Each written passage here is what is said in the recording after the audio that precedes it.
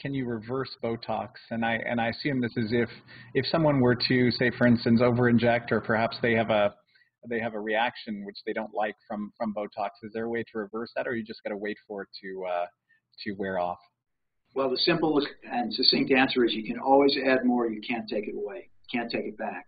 So unlike fillers where they can be dissolved, Botox, if it's over-injected, you just have to get through the next 3 or 4 months to let it wane.